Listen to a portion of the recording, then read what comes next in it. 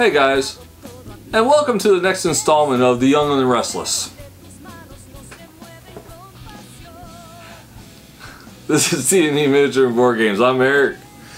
I got a headache all of a sudden. No, you didn't like that one? Hey, you know.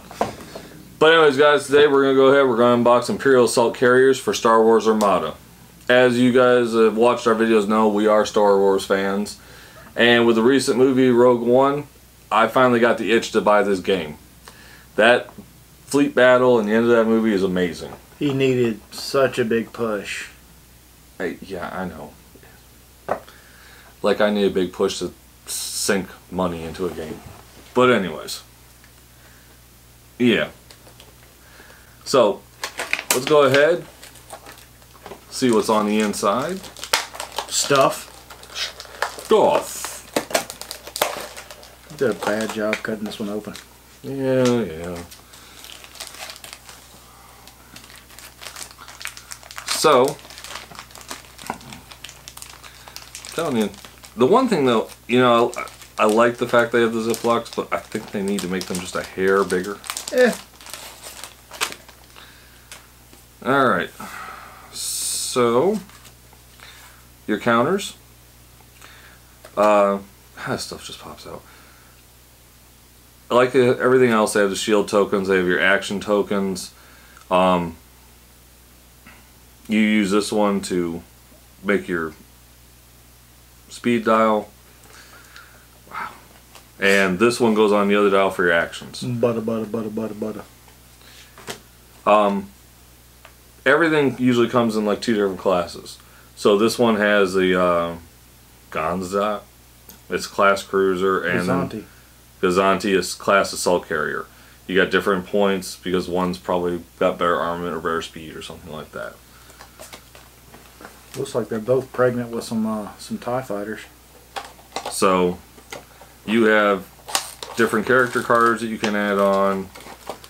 Vector, suppressor, jamming field, slicer tools, bomber command, comms net,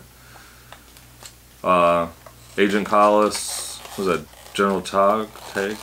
Some of these I think are from like the animated series and stuff in the Clone Wars, and I don't really watch that stuff, so. Yeah. So you got your normal stand, dial. Did they fall out too? Oh yeah. Oh, okay. So the Imperial Assault Transports, you know, it's still got, for as small as they are, they've got quite a bit of detail. Yeah, it's got a lot of detail. And a lot of detail. Of course, you know, the wash. You know, if they put it through the wash, that makes all those little nooks and crannies really pop. Mm-hmm. So, I think the larger they get, though, the more detail they put into them. The smaller they are. But it's still, I mean, as far as painting, it's still really nice, though. And you know, next to the Victory class Star Destroyer, it's better. Well, it helps. First off, it's Fantasy Flight.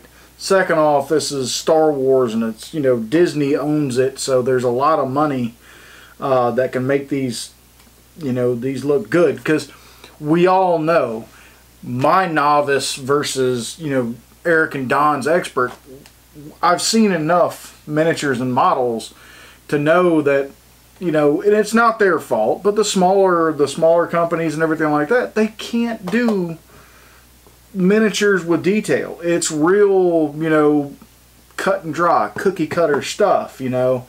These, even though there's a lot of the same models and stuff like that, there's a lot of detail in the thing. Well, you know, that's one thing with Fantasy Flight, where they lack a lot of times in their rule books. They make up for it in the detail of the figures.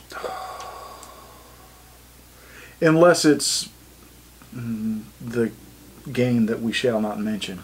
The game with no name.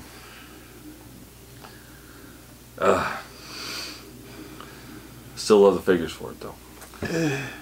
But anyways, guys, so we bought these at our local gaming store, Discover Games in Fayetteville, Georgia. Stop in if you're in town, check it out. Large selection of games and an even larger gaming room. And they don't charge. Just walk in, plop down, and play. As always, guys, game on. Game on, everybody.